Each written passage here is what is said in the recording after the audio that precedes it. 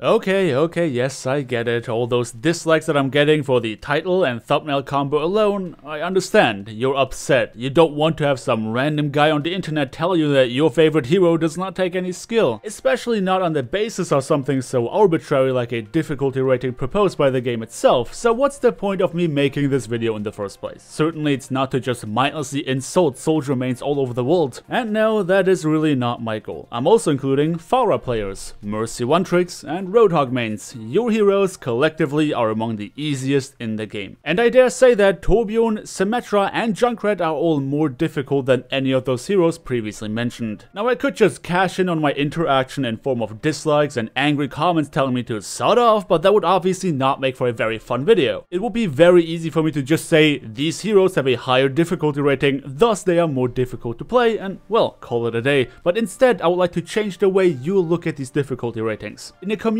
that associates the act of aiming with skill, Soldier has only been granted a single star in his difficulty rating. How come Soldier only gets a single one, while Zenyatta, for example, gets 3? Well, let's take a look. I'm fairly certain that many players would argue that Soldier takes more skill than Junkrat. After all, Soldier needs to aim at his targets while Junkrat just randomly spams explosives. But consider this. Two players who simultaneously pick up the game, both with a background in shooters, which hero would they have an easier time on? The answer would be Soldier, and that for a number of reasons. Not only is Overwatch marketed as a team-based shooter and thus attracts players who have previously played shooters, Soldier has incredible amounts of margin for error. 25 bullets in his magazine, the only hero that can sprint and by that easily reposition himself, self-sustain in the form of his biotic healing field, as well as an ultimate that is literally an aimbot. Junkrat, on the other hand, does not have that level of reliability with his basic attack since he's using a bouncy grenade launcher as opposed to a hit-scan rifle. The only form of limited range reliable damage he has is his concussive mine, which doubles as his only form of mobility. You already have more decisions to make as a Junkrat player, whether you gamble your mines into a quick kill or keep them to be able to disengage. Only because you can get a quick cheesy kill on someone does not mean that you are going to live to tell the tale. A Junkrat that blew both of his mines to kill a single target has no way of disengaging, making him an easy target, whereas Soldier can run indefinitely. It's always easy to write off a character as simplistic. Junkrat melee spams damage, Torbjorn just hammers his turret, Symmetra only holds left click. But if you describe Soldier for what he really does, then he suddenly does not sound as skillful anymore. He pokes people with his fully automatic rifle, blows them up with a rocket, and then runs away to heal himself before using his aimbot ultimate to win an engagement. And that description is disregarding the amount of effort a high elo Soldier player has to put into consistently tracking his targets. Just in that same way, not accounting for the difficulties a Junkrat player goes through is not doing the hero justice. Instead of looking at the difficulty ratings as a means to justify your hero choice and claim that you are a very skillful player because you decided to main one that has a lot of stars, see them as a level of ease to get value out of them. Getting value out of Soldier is very easy because of all the margin for error that he provides. Getting value out of Pharah is easy because she can only be countered by a select minority of heroes who can even contest her in the sky. Getting value out of Mercy is easy because her existing automatically turns a 6v6 into a 7v6 provided the enemies are not running a Mercy themselves. Meanwhile, getting value out of Torbjorn is very difficult because his turret is stationary. A Torbjorn player has to put a decent amount of thought into his and his turret's positioning because he does not have any mobility at his disposal. I mean, most of us would get angry with a player that decides to play Symmetra on payload or hybrid attack, right? Why do we get angry over that? Because countering her on attack is more easy than on defense. The kit that she provides was not made for this situation, and even in an optimal scenario, a Symmetra that faces off against enemies with half a brain cell at their disposal has to put a lot of thought into where she places her deployables and how and when she can allow herself to engage. Whether you find it difficult to hold M1 on your enemies or not, getting value out of Symmetra and Torbjorn is not easy, and I think we all can agree to that. So if we go through all the heroes and take a look at their difficulty ratings while keeping in mind that they represent how easily you can get value out of them, it starts to make way more sense. A lot of heroes with no mobility and no defensive abilities have a higher difficulty rating because their positioning needs to be flawless. Zenyatta is a 3-star difficulty hero despite the fact that he uses projectiles which are more forgiving in aim than hit-scan weapons. And that's because he has absolutely no margin for error in his positioning with his lack of mobility. Furthermore, a Zenyatta that is not able to multitask well won't be able to keep his Harmony and Discord Orb uptime high while not neglecting his damage duties. A lot of decision making goes into the gameplay of a good Zenyatta.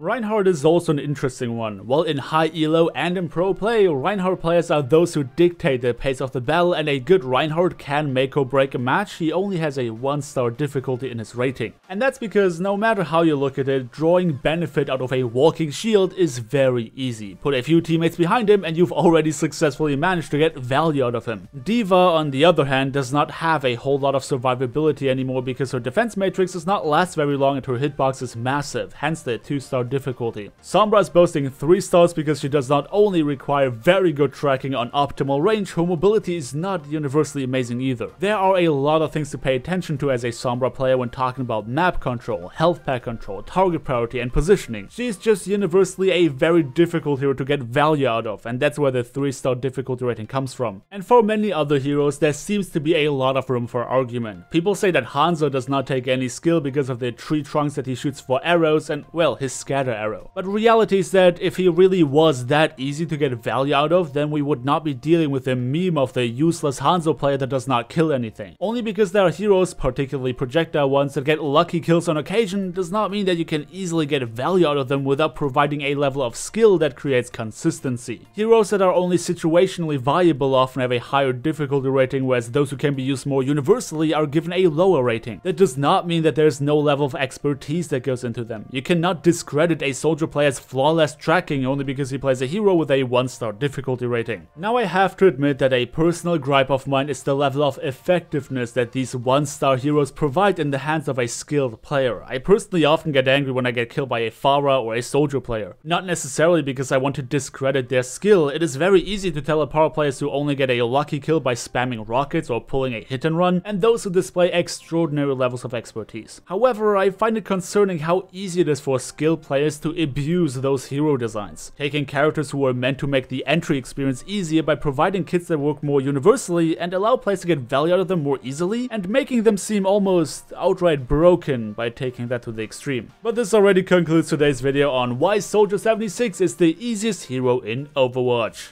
to get value out of. I hope you enjoyed what you heard today, and if you did, then do let me know by dropping me a like on your way out. Subscribe if you want to see more, and I hope to see you all next time.